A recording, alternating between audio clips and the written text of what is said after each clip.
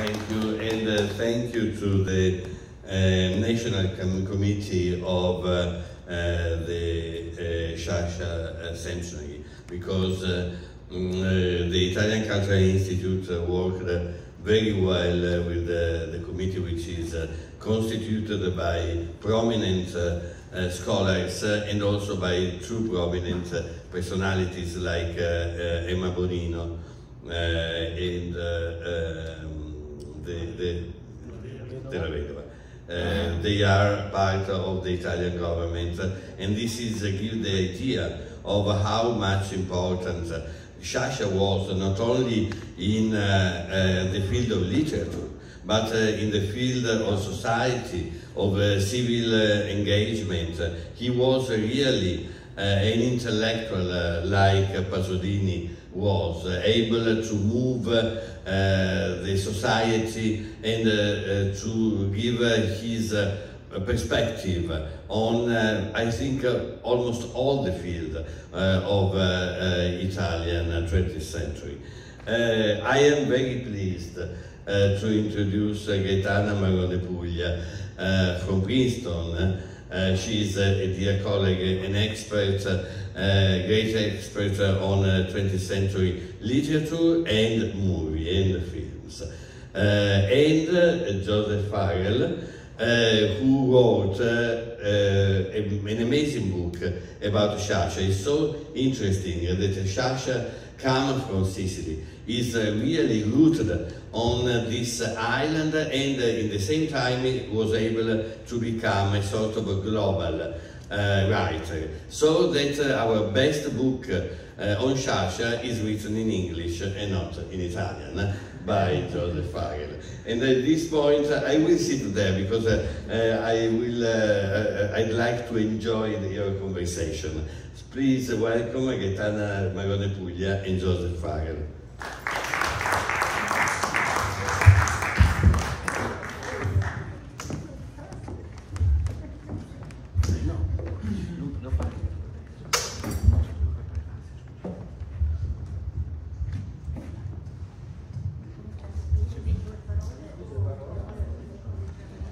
Okay, this is beginning in a very Italian way, that's to say with a certain element of uncertainty, but I'm delighted to be here. As you can hear from my accent, I'm not Italian nor American, I'm from Scotland, but I've always loved Sicily and in particular Leonardo Sciascia. So very briefly, if I can talk about my connection. I remember very clearly the first time I read Leonardo Sciascia. It was in 1970. I had just left university, and we went on holiday to an area of England, the Lake District, which those of you who read the Romantic poets, Wordsworth and Coleridge, will recognise. I went not with the poetry of either of these men, but with a couple of the novels of Leonardo Sciascia, and was then overwhelmed by them. I did meet Sciascia a couple of times, only a couple of times. I discovered when I go to Sicily nowadays that the island is full of people who were close friends, intimate friends, dear friends of Leonardo Sciascia. If poor Sciascia had known all of these people, he would not have had enough time to eat or to sleep, let alone to actually write books. So I only met Sciascia a couple of times. And I have an anecdote about that. When I met him first, I was staying with some friends in Licata, which is along the coast from Racalmuto, where Sciascia lived. And his grandson was there, Vito Catalano, who is now a good friend of mine, a dear friend, an intimate mind, un caro amico. At that time, Vito was just a boy, and he was fascinated by hunting, which of course is a very Sicilian activity. So every time anyone mentioned an animal, Vito would ask the one question, ma quest'animale cos'è, vivo o morto? Well, he was told that a very unusual animal was coming that day to the farmhouse, a British professor, un professore britannico, and Vito asked the question he always did, ma questo professore britannico, vivo o morto? And it seems that Sciascia said, vediamo, vediamo. I would give anything to know what Sciascia's judgment was at the end of the day, whether he decided I was vivo or morto. I wrote a book on Sciascia published by Edinburgh University Press in 1995. I was then invited by Francesco Izzo, who was then the president of the Associazione Amici di Sciascia. The initial plan was to really republish that book, possibly updating it here and there, but that basically was impossible. There has been so much work done on Sciascia by so many people. So as far as I'm concerned, this is a new book, but I will confess that I have incorporated into it some parts from 1995 of my own which seem to be valid, still to be, but as I said, I have widened out my own interest. There has been much more written about Sciascia in the meantime, so this book, which was commissioned, so to speak, by the Amici di Sciascia and was published by Oski, this is the one we have. I'll come back and speak a bit more about my own approach, but I think I should shut up now and let you listen to Gaetana and also to Valerio. So. Thank you very much. As you can hear from an accent, I'm not Scottish, but I'm very happy to be here, and thank you very much to Rizzoli and all the staff, you all for being here, finally present. So that's kind of special, and thank you very much for Fabio Finotti that he will host the conference that we will be here in New York after tomorrow and Friday, the Colloquium Sciasciano. That is very important, that we decided to devote to the myth of the American literature and the myth of the Mediterranean literature. So the two coasts of the Atlantic or the ocean that meets finally around the idea of literature, and so the representation of the difficult reality the United States and Italy were and are living. So it's very nice to be here presenting a book that the Associazione Amici di Leonardo Sciascia was founded in Italy in 1993. That with the aim is a no-profit cultural organization with the aim to spread the message of Leonardo Sciascia and to let younger generation to read an author that we believe is more important day by day, and especially probably after September 25th, when in Italy they will vote again. So it's still wonderfully actual, and this is one component that is very important. Leonardo Sciascia loved the United States as many Italian writers during the fascism, as you know, a projection of something all over overseas, to dream about a country without borders in a way. But Sciascia, smart as he was, when he was really young, he just published a book of poetical prose, Favole della Dittatura, 1950, majestically translated by Angles, then recently, actually a year ago if I'm not wrong, and then in 1952, La Sicilia in suo cuore, poems. As every good narrator started with poems in a way, if you think, even American one. And then in 1952, he wrote a voice for the encyclopedia in Chicago in English on the Italian literature in 1952. So Leonardo, not Sciascia, wasn't famous, was called by Americans to write about Italian literature, what's going on at that time. Pasolini was born in a way, Mario Tobino, and so on. And so actually he was welcomed here in this country even before he was well known. And so he started working on American literature, reading Faulkner, for example, reading Steinbeck, Caldwell, Hemingway, and so on, and understanding that even so far away they could share the same aim for freedom and civil rights at that time. So as Associazione Amici di Leonardo Sciascia, it's a long time we are working to study the reception of Sciascia all around the world. And so we published 4 books. This is the 5th one. 1 on Middle East, Germany, Yugoslavia, Switzerland, and we are working on France and United States. But we were forgetting something and someone. Instead of geographical exploration, thanks to Joseph Farrell, now we have the inner exploration of the self. So the man and the writer. And this is, we think, a very important book because of that.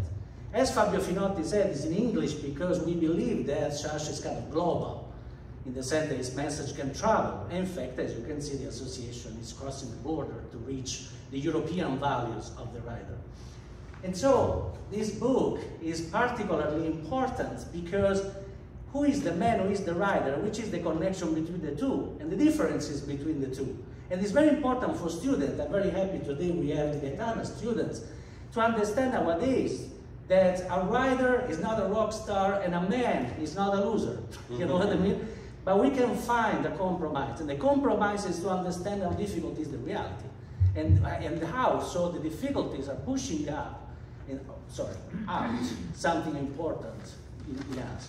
So Giuseppe Tornatore, in his introduction, as you said before, says, this book is an attempt to unravel the nature of Sciascia's vision, its basis in his Sicilian experience, curious or otherwise, and to explore the wider implications of the use of Sicily as metaphor. Yeah, Sicily as metaphor, reality as metaphor, and so literature as metaphor to understand the reality. We think this book is all around.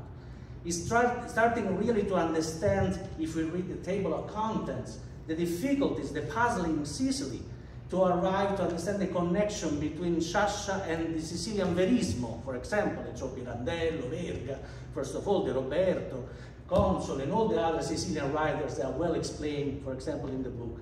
So it's not a book just on Sciascia, the man and the rider, but a man and the rider in the second half of the 20th century trying to struggle to understand its own identity and the identity of the nation in which it's working.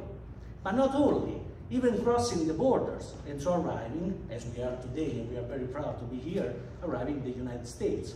And so to show how a writer can be really useful and important, even in translation.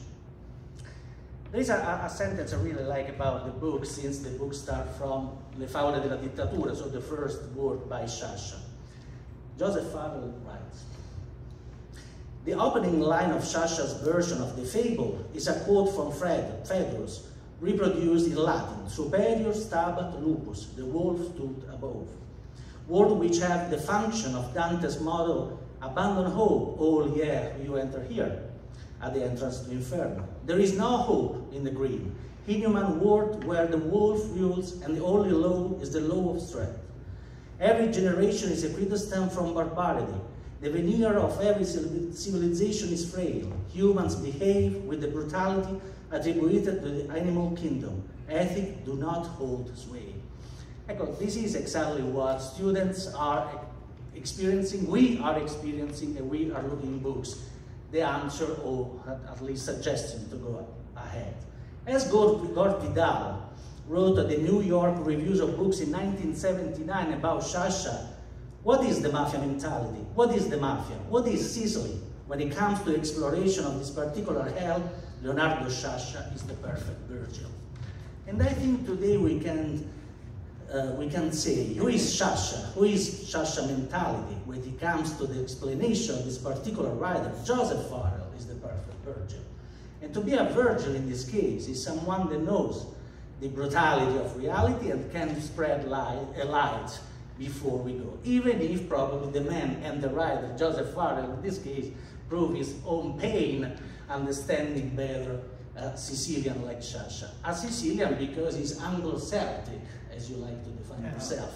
So an Anglo-Celtic that messed with a Sicilian author.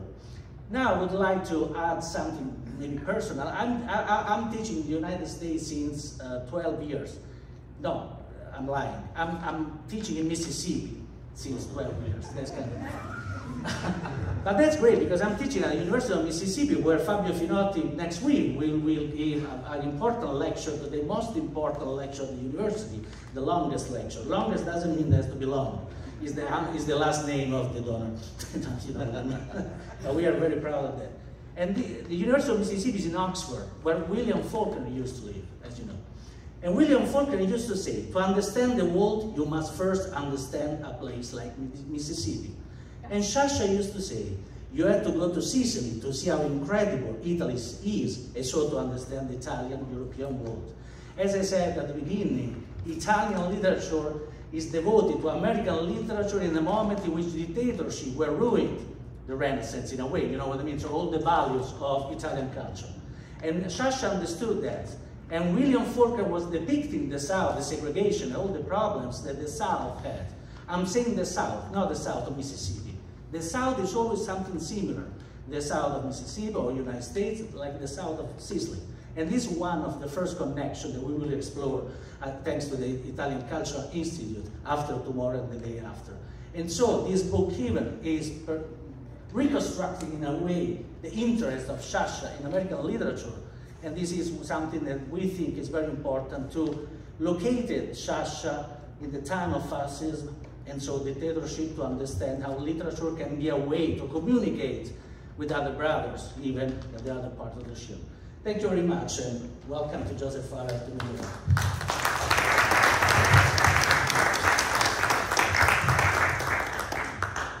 Well, let me once again begin by thanking the Istituto Italiano di Cultura and Fabio Finotti for organizing not only this presentation in such a prestigious place like Rizzoli, and also the conference, but I also would like to thank Valerio Cappozzo for the time he has spent in bringing together such distinguished scholars, being a scholar himself. So I think, Joe, you will be very much challenged tonight and the days to come. I'm the only one who is really not technically a Sciascia specialist. Joe and I go back quite some times. I would say a long time. We collaborated on projects, theater, Sciascia, and I would say I'm very moved of being here with Joe tonight in presenting a book that is the definite book on Leonardo Sciascia. And as Valerio has mentioned, not only is the book on Sciascia, but it's also introduced by Giuseppe Sonnatore, a Sicilian who knew Sciascia very well, who had the cultural span of the Sicilian. And Joe, you are, quote unquote, a foreigner. I am myself a Sicilian. And frankly, Sicily is not the south. Sicily is an island that has writers and artists that can span through the globe. And the great merit of this book is, first of all, to go beyond Sciascia the Sicilian, Sciascia the Southerner, Sciascia the Italian, but analyzing the writer as a global writer. And I may say, in a very, so to speak, that I knew Sciascia myself when I was a student and I began collaborating with Novecento in Via Siracusa, and he used to walk down Via Siracusa going all the way to St.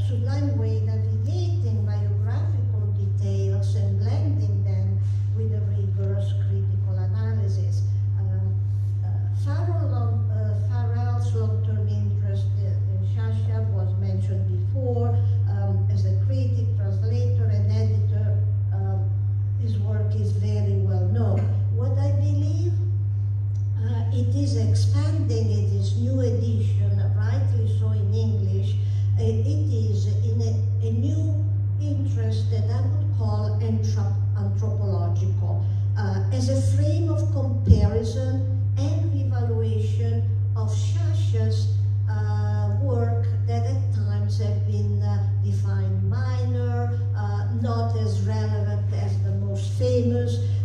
In this book, Sciascia's characters are visualized in the field of experience, suggesting the gestures and the landscape that went with an action and an incident. Readers unfamiliar with Sciascia's work would do particularly well to consult this book, which from the early fables, which were just mentioned, to the late work, celebrates one of the great masters of world literature. In 10 chapters, Farrell vividly and thoroughly presents Sciascia's elaborate historical research, the compositions of his fictions, the so-called detective story, and non-fiction, the invented genre, the essay inquiries, the nuances of the storyteller, a witness and a politically and socially engaged critic. Not only the mafia, Sicily and the mafia are almost inevitable as an association, but fascism, and also his position against historical compromise. The focus of the book is on Sciascia's particular style and richness of themes that are analyzed within a classical architectural figure, the labyrinth, and his ethical and political values, which Farrell calls civic humanism, and deep rootedness in the culture of Sicily, which is by no means a regional Sicily. Farrell's wild cultural insights, as it was just mentioned, with a mosaic of profound influences, ranging from Voltaire, Montaigne, Pascal, Stendhal, Cervantes, Tolstoy, Borges, Pirandello, Manzoni, but also painters such as Chagall, Velázquez, Durer. In Todo Modo, for example, the narrator is a celebrated painter, and so on and so forth. So Farrell really captures the spirit of the man and the writer with a cultural wide spectrum of knowledge, which is very Sicilian. And I'm not saying that lightly. I grew up in the north, I lived in Sicily, and I graduated from the University of Palermo, so I'm very much aware of how Sicilians think, although I was always considered a continental in Sicily, because I grew up in the north. And I would like to bring in the two words also on the character of Sciascia, that was not really an easygoing person, even if he had such a public persona. Tornatore, Andò told me in the past episodes about Sciascia, they were both very close friends, where if he would find a meeting not to his liking, and this comes up in the book, he would just walk away. Like when Sergio Leone called him to collaborate on the film, but Leone was bossy. Leone had a tough personality, and Sciascia walked away, never wanted to do anything with Leone. The focus on Sicily is also read as a crucible, where the past, i.e. tradition, implies continuity over time. The present is very important for Sciascia, and he collaborated constantly with the newspapers L'Ora, but also the future. So his journeys into the past are a way of understanding the present and also to prepare us for the future. He warned us against the loss endured by Sicilian writers when they try to move out from their roots, and the example you bring very well is the one of Vittorini, the industrial Vittorini, but also Lampedusa. We all know Lampedusa, and we love his statement in The Leper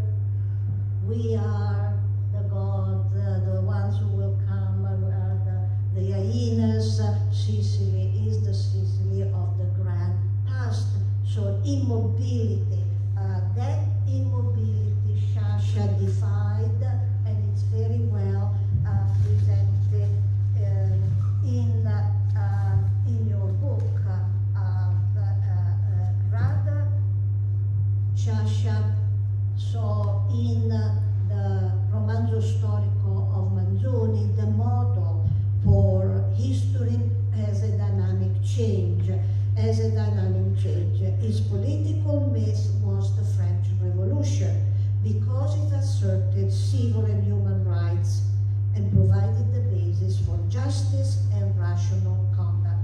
I could bring many, many examples, but I will let you later on bring in, but beginning with the day of the Aula, il giorno del Civetta. Many of these books were adopted by filmmakers. This was adapted by Damiani.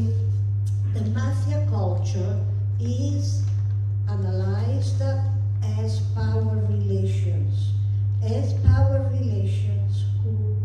whose power players are in the capital, in Rome. In il contesto adapted by Francesco Rosi as Cadaveri Eccellenti, Sciascia describes it as an analogo of power in the world and expands the figure of the law, judges, detectives, and lawyers who are products of the system of power as figures rarely positive. Sciascia's skepticism over justice and its administration, however, is not without hope. Corruption is a permanent feature of society. However, Sciascia does not close, even when he analyzes highly documented cases like in Porte Aperte, again adapted by Gianni Amelio, or in the detective stories, Simenon and Agatha Christie as his favorite writers.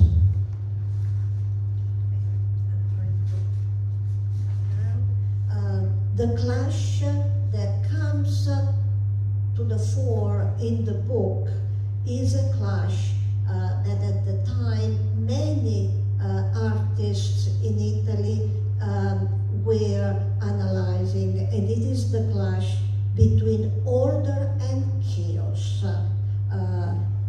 And for Sciascia, the study of the criminals, the detections of the crime, the dynamics of order and class acquire a metaphysical value. So the detective is engaged in the pursuit of truth, which can only be relative. And let me close very briefly with one of your statements in the book. Sciascia's inquiries are counter-inquiries to establish the factual truth against injustice, documented with his own minute research. And whether we think of Morte dell'Inquisitore or we address one of the great tragedies of Italy's L'Affaire Moro, the controversial book that Sciascia wrote and called a religious book after being appointed as a member of the Parliamentary Commission of Inquiry on the Aldo Moro's assassination. He was convinced that the Red Brigades were not external products, but embedded into the Italian system, and criticizes the political and legal, all venues that made Moro an isolated figure and brought that to his death. The same approach comes to an intellectual as inquiry, that is la scomparsa di Majorana, about the physicist who began working with Enrico Fermi, and for Sciascia, he glimpsed to the future and the atomic bomb. He basically mysteriously disappeared after buying a ticket to take the boat from Palermo to Naples. So the final chapters of the book, and I'm concluding here, address Sciascia's dissatisfaction with the political system. A communist by heart, he began wondering where the party was leading its course when we began to discuss the historical compromise. That is the way the opposition would govern with the Christian Democrats in order to prevent the country to fall into a right mode. And I like very much the closing on the theme of death with stories like Il Cavaliere e la Morte, or anche il Teatro della Memoria on a case of disputed identity. And I happened to discuss with Natalie Davis, who wrote a year later the book The Return of Martin Guerre, how much she loved the book by Sciascia, and how credible she felt his research, which was less expansive than Davis, but she was a faculty at Princeton at the time. She admired, but I like the closing lines of this book. Farrell writes, "The possibilities open to justice are limited, and it is on this note of the failure of justice that Sciascia's fiction ends." And so we will have to start from here on Sciascia, who closes on this line. But thank you so much for this very rich book, and a great book, a great homage to Sciascia. Thank you very much.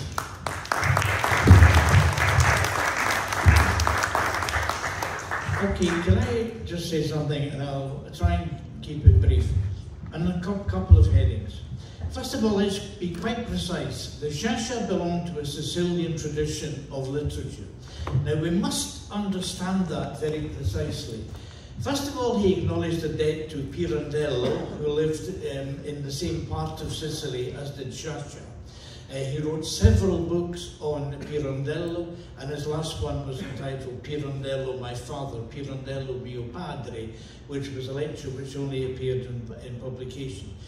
What's important was that initially when he read Pirandello, he recognized that this was the Sicily he knew, and he was dismayed by that. He was completely upset by the recognition that the dilemmas, the tumult, the turbulence described by Pirandello, particularly in his short stories, much more than in his plays, was exactly the reality that he lived.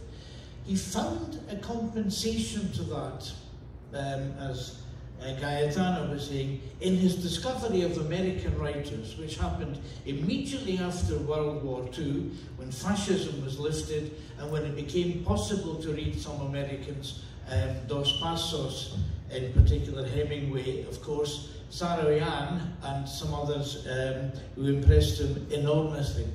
But I want also to put this the other way around, because when he was writing about Pirandello, he said, if Pirandello had not gone to Germany, if he'd not gone to Bonn to study, critics would have regarded him as differently, would have regarded him quite differently.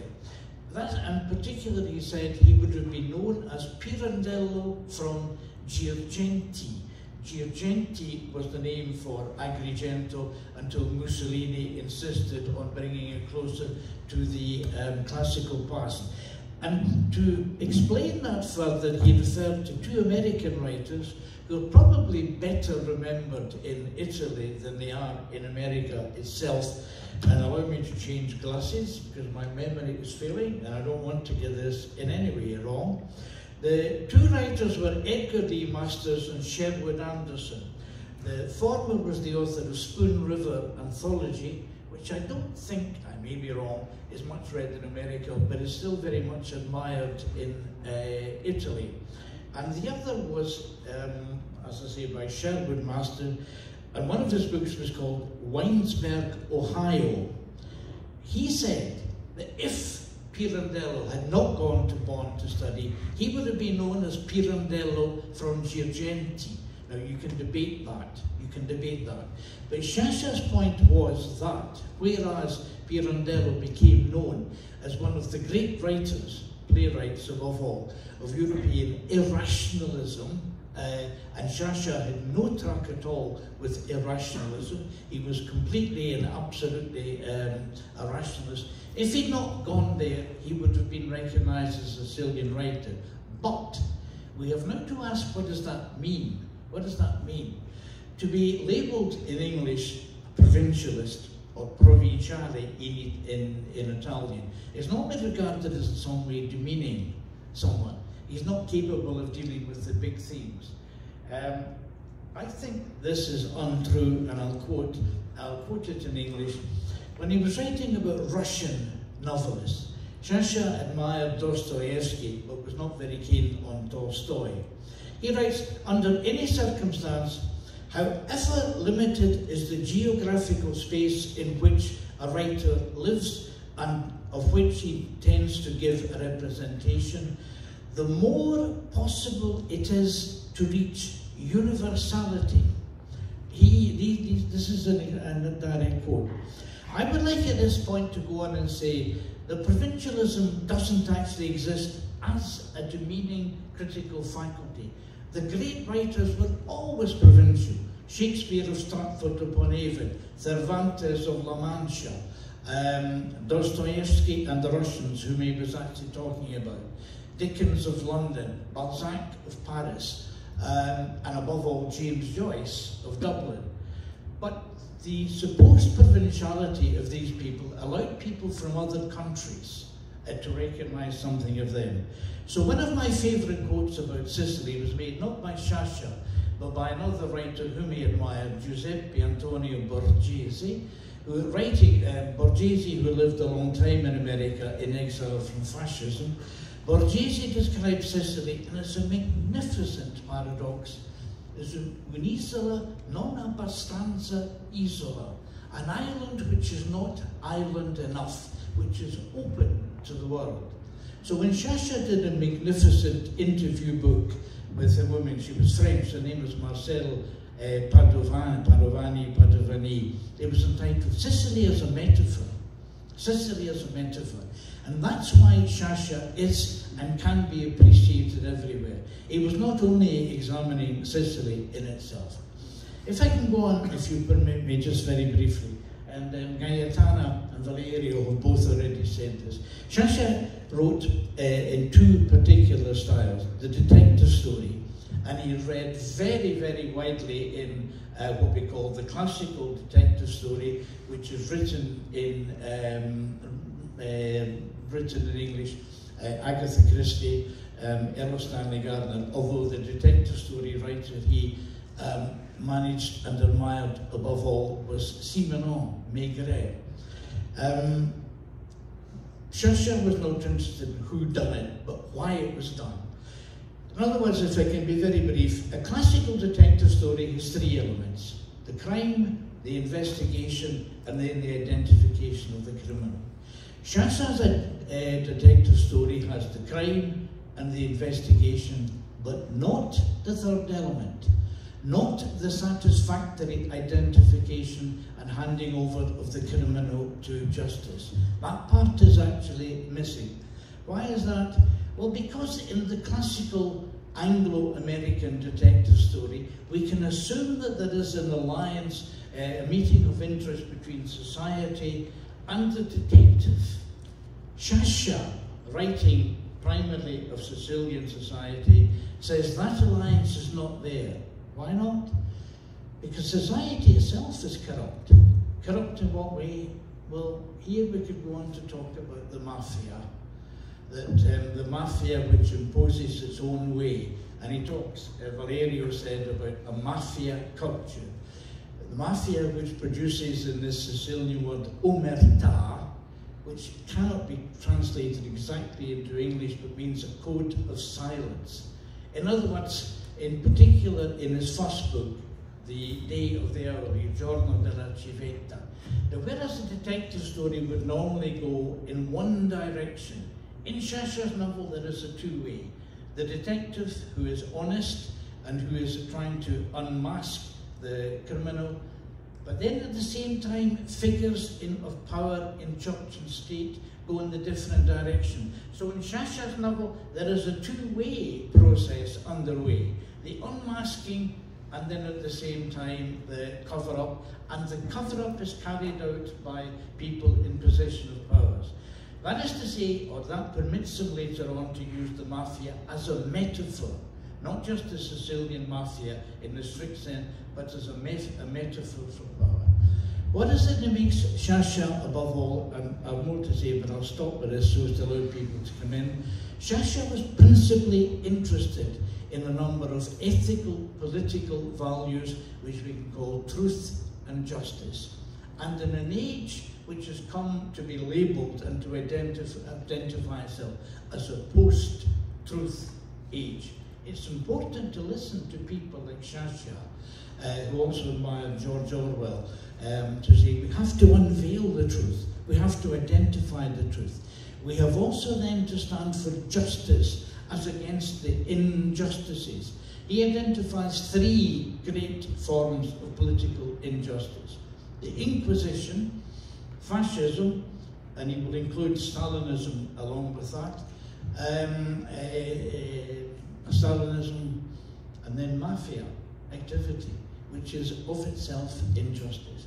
That's what he's looking for, both in his detective stories and in this other genre, which basically invented the inquiesta, which I've translated, as Gaetana was kind enough to quote, as the essay inquiry, which is almost the genre which he actually examined.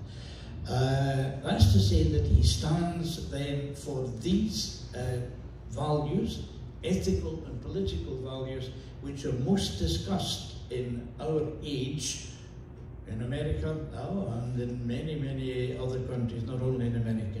That's why I think it's really important for us to rediscover Leonardo Sciascia.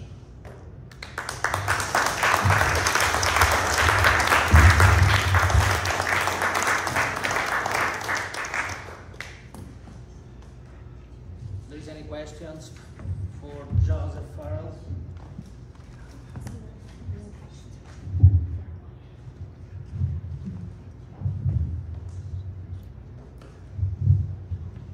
Hi, good evening. Thanks so much for coming here and telling us about your exciting book.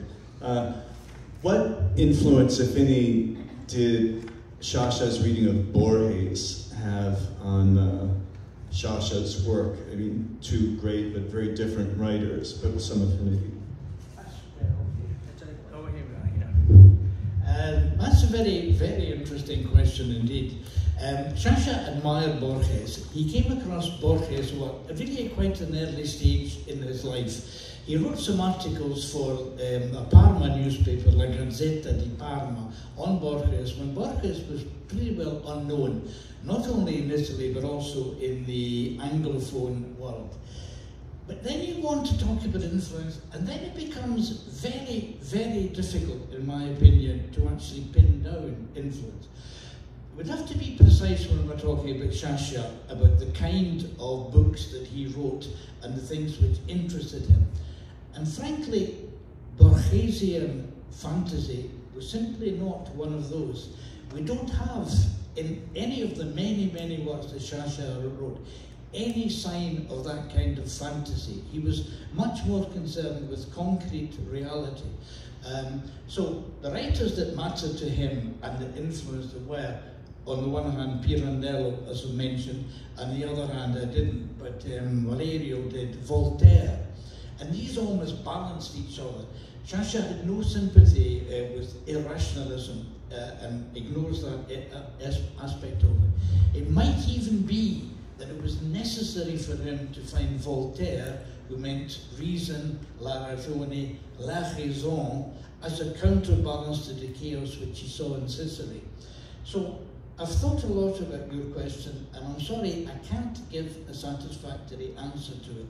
I can only use, and it's a trite phrase, and it doesn't convince me, that we have actually a kind of attraction of opposites, because fiction of the sort that Borges wrote was not something which Sciascia ever wrote.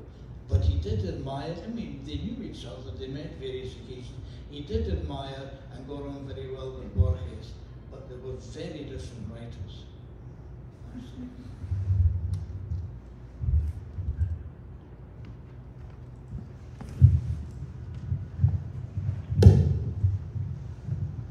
I'm curious to see his response, Sciascia's response to the film Illustrious Corpses as compared to the book it was based on, and what is it, Equal Danger, translated in English as Equal Danger, in the film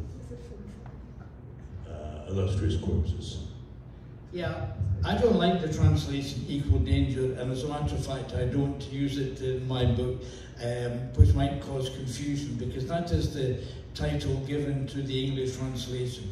To Each His Own seems to me a perfectly good translation, and it has an ecclesiastical overtone. It's almost a definition of the idea of justice. What is justice? Well, we've been debating that since Socrates, and we haven't actually come to a satisfactory answer.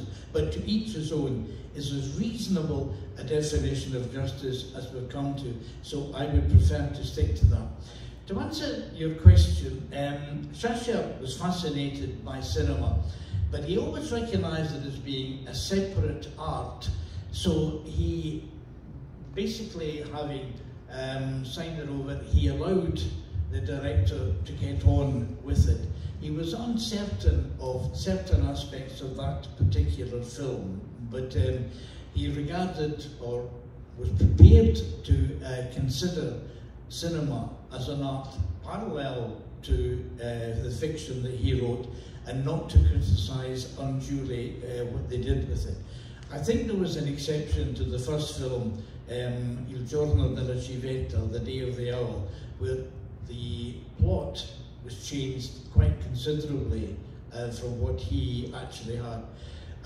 Some people might regard it as a change for the better because he introduced a stronger female element into it, but it was not there, and he was critical of that. When he was dealing with Francesco Rosi, he had a high regard for him, a high respect for him, and whether he was pleased with the outcome or not, he did not publicly attack the film that was made.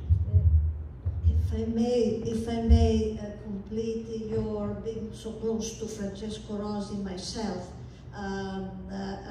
Sciascia immediately agreed to give the rights.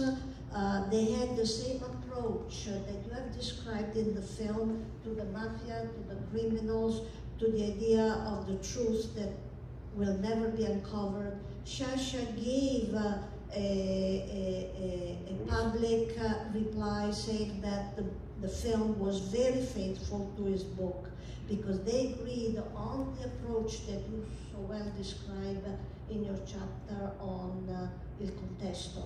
They had the same view of the problems, and Rosi was also against the historical compromise. So Sciascia did approve, and that's because of my personal relationship. But in your chapter, it comes out very well that was Rosi's interpretation.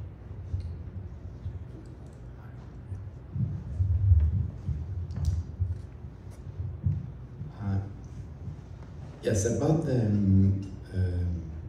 truth and justice, Sciascia. How was interest, I mean, during the 60s, when he was writing a lot of his books, here in the United States, there were, Martin Luther King was killed before President Kennedy, then Robert Kennedy. So how did you react? Do we know what he thought about those big episodes in American history where justice, you know, somebody can still think today that for certain episodes, the justice and the truth, the real truth wasn't there. Did he ever write anything about it? To the best of my knowledge, he did not write anything about the specific assassinations that you referred to, Martin Luther King or Robert Kennedy. I may be wrong in that, but I haven't come across any specific reference to that. But I'm prepared to be corrected on that particular point. On the wider thing, remember that Sciascia was a man very much of the left. He was never a member of the Communist Party, and indeed was critical of the Italian Communist Party. But when he took part in active politics on 2 occasions in his life, he became a city councillor in Palermo, but as an independent in the ranks of the Italian Communist Party. This position was facilitated by the proportional representation system, which was used in Italy. Still, well, it's been changed, but it's still largely there. Later on, when he joined, when he became a member of the Italian Parliament, as Valerio mentioned, he was a member and a full member of the Radical Party, the Partito Radicale Italiano, one of whose members and a colleague was Emma Bonino, who is now the honorary president of the Amici di Sciascia. Now, the Radical Party was a different party from all the rest of it. It did not impose a strict line. It was a radical party, it was a party of the left, but it did not have a strict ideology. It did not require strict discipline following. It was, in other words, the ideal party for Leonardo Sciascia, who was incapable, not temperamentally, but intellectually incapable of following any imposed line. So he was there. As has also been mentioned, one of the reasons, I'm sure, that he accepted to stand and was elected was because Parliament was going to look into the assassination of the politician Aldo Moro, and Sciascia had already written a book on that. And once again, he was a member of the Commission of Inquiry, but he wrote his own minority report on it. He wouldn't quite go along with the majority report. But it was these particular, oh yeah, well then, come back to America, there was also a vein of anti-Americanism in his thinking. And he specifically says that while he loved America for, well, American cinema, Hollywood, and in particular for this list of American writers that he gave, which Valerio mentioned, which I've given, he gives slightly different lists, but I mean, these were well-known 20th century American writers, and he admired them enormously, as we said, they influenced. But in one of his places, he says, he also came to understand that the America which had produced these excellent writers was the same America which was responsible for some of the corruption in Italian politics, and specifically had been responsible for the growing or the re-emergence of mafia power. So he was not an uncritical admirer of America, of American power by any manner of means. But I repeat, I'm not aware, I'm sure he was as appalled as everybody else by these assassinations, but I'm not aware of any writing which he dedicated specifically to them. There is something really nice to be in the United States now and to have the opportunity to have this colloquium that we will do and today, and all the activities that Associazione and Comitato are organizing, because Sciascia was really well informed about the social non-violent movement of Mississippi, for example, and civil rights, because he had a lot of correspondences or letters with Americans, intellectuals or editors of the New York Times, for example, that they were informing him. So he didn't know about what was going on in the South through the newspapers only, but the direct voice of people, white people that decided to go from New Jersey or New York to Mississippi, for example, to help black people in that time of segregation. So actually, this is the new chapter that we are studying, the new chapter we are exploring to make the book on the American reception of Sciascia and the Sciascia reception of the real and deep United States. And I would like to leave you with the last question. What was the reaction of FBI to Sciascia's books, because that's another thing that we will discuss during the colloquium. Because obviously the mafia in the United States in the 60s didn't accept, for example, a book like Mafia Vendetta, so The Day of the Owl, when it was published in 1964 by Knopf in New York. And so the FBI opened a dossier on Sciascia. And this is everything I'm saying, completely overlooked. And that's why we're here, to study in your archives and to tell you what we have to say, and to correct Joseph Farrell finally. Do you want to close with any? We're about at 1 hour, or over 1 hour, so I'm afraid we'll have to wrap up, but if you have any final remarks. A final remark? Thank Do you. you want to do one more? We can do one more. Here, go ahead. Thank you. Mr. Farrell, you had mentioned that, I believe you said that Sciascia was an admirer of Pirandello's short stories. I happen to be translating several of his short stories right now. What was it in particular that attracted him to the short stories? Oh, it was precisely the Sicilianness. But I mean, the short stories, not all of them, but the vast majority are set in Sicily. In other words, that they were directly a reflection, a discussion of Sicilian life. That was what drew it to him. That is also the case with Pirandello's early theatre. I mean, some of the short stories, as I'm sure you're aware, he then translated or transformed, adapted for the theatre.